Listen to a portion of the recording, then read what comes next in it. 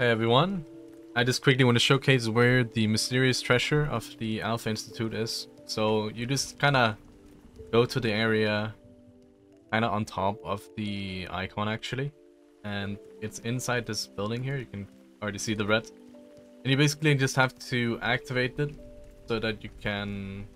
Oh, you actually don't have to do that. Anyways, you just have to walk in and loot it. I know there's another place, I think in the last region, where you had to like go through like an entire alarm scene and the door would sometimes close on you.